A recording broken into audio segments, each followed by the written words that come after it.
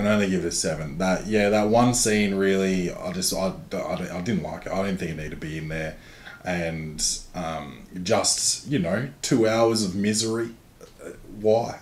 Yeah. Yeah. Yeah. I think that's it though. Like I like movies like that. Like not to say that I'm just like a emotional depressed person, but I like sometimes seeing more reflections of real life. And I think that's what this movie was like every character was pretty flawed, or they'd had like a really traumatic upbringing, or they were like, they'd had been basically bullied by their parent or their dad, and their mum was complicit by not doing anything to help. And that was another thing through the movie where you could kind of see where obviously the Zac Efron character became like the second figure of parent.